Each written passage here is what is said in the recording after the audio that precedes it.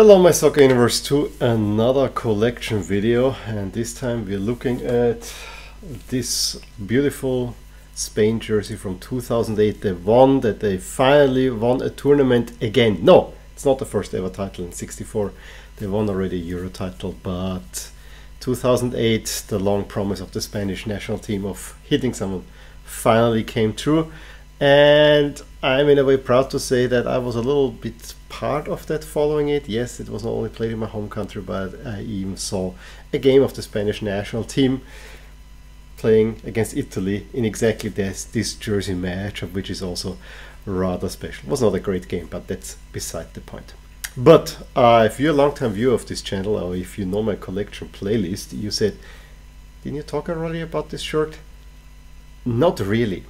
Because the shirt that I previously owned was one that had a Torres number and name on there, and unfortunately it turned out to be a fake, and I still have the video up there and you can watch it if you like.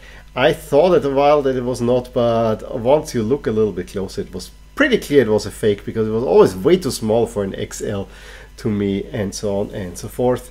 And once I,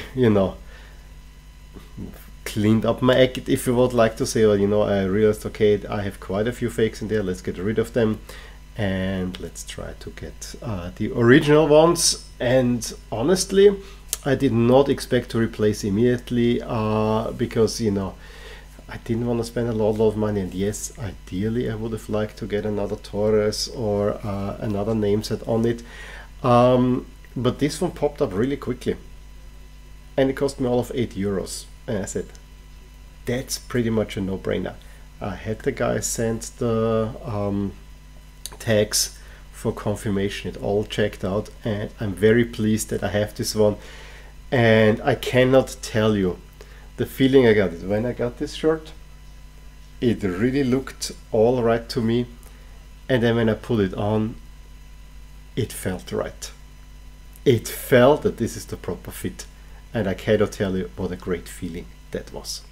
So looking at this shirt, it is in a way a little bit of an unusual Spain shirt, because it's, yes, you have the Spanish flag colors, but there's almost no navy on it, which had become a staple in Spanish shirts. Although, having said that, I think the 2006 one also had only the red with some yellow pinstriping and no navy either. This was actually a time where Spain started this really interesting pattern of having the World Cup play in the classic kit, meaning red combined with the royal blue shorts and black socks with Spain cuff, and then for the Euros they played with navy shorts and navy socks.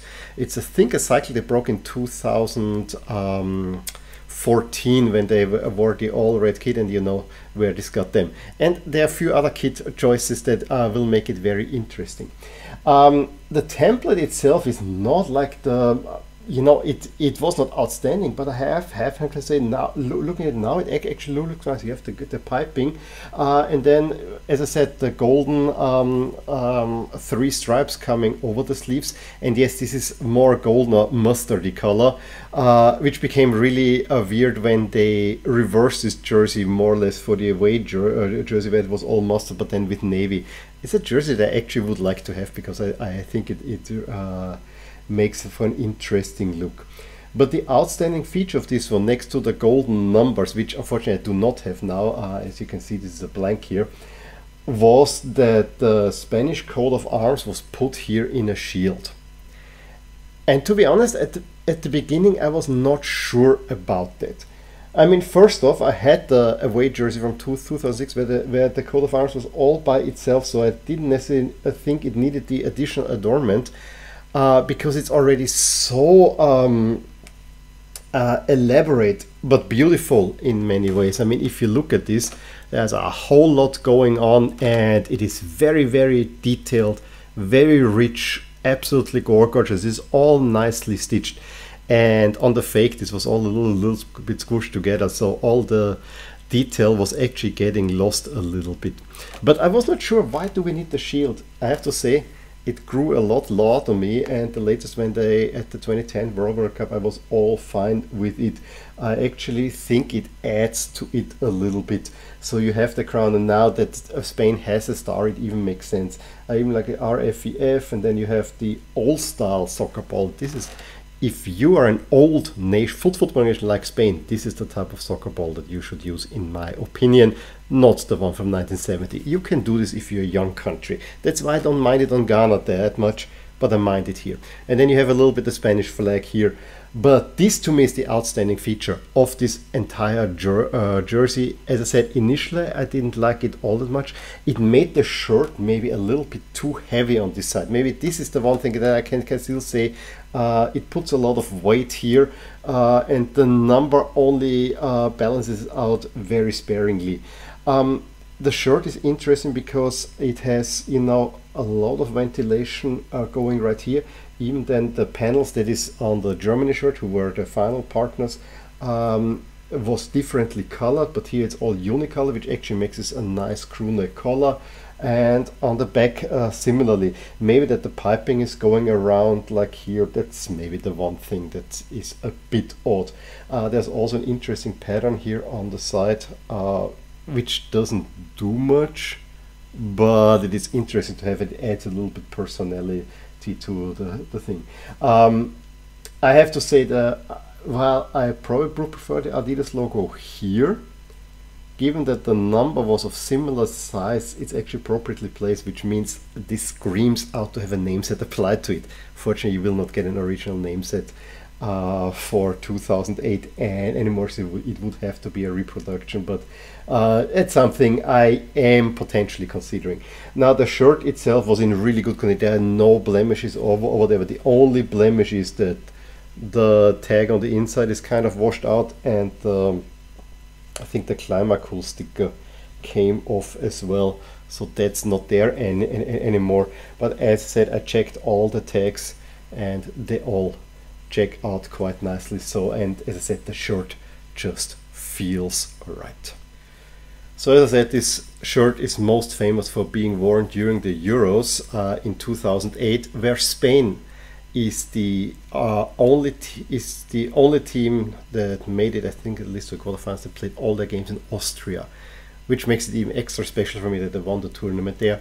They played, of course, the opening 2 games in Innsbruck, wearing this one in a defeat of Russia, and they were also wearing a defeat of Sweden, a last-minute defeat 2-1. I also have the Sweden jersey that they played that again. I think the Russia jersey, I have the red one, but that they played in the semi-final. We'll come to that. In the quarterfinals, they beat Italy on penalties. As I said, it was not a good game, but they won on penalties. Well, probably the better team, although, as you know, I was for Italy there. Then in the semis, I could have gotten tickets for them, I just couldn't afford it at the moment, unfortunately. They beat Russia again 3-0, but this time wearing the away jersey against Russia in the red one. And then in the final, they beat Spain through the Torres goal 1-0, again wearing this jersey. So this is the jersey that won the Euros, and then it was worn in qualifying, successful qualification campaign for the 2010 FIFA World Cup.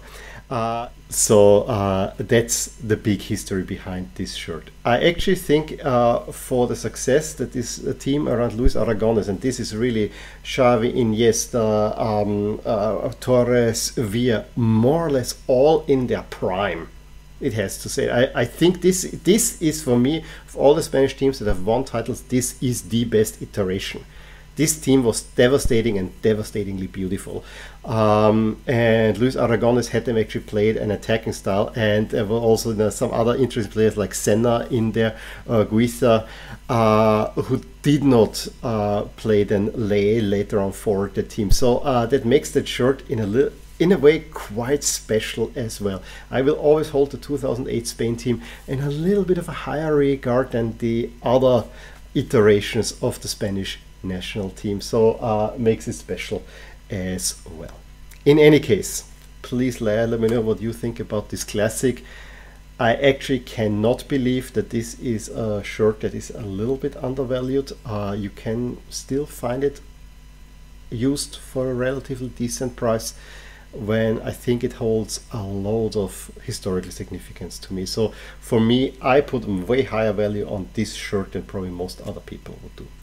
Any case, let me know your thoughts on this one. Give me a thumbs up if you enjoyed this video. I'll talk to you soon. Bye.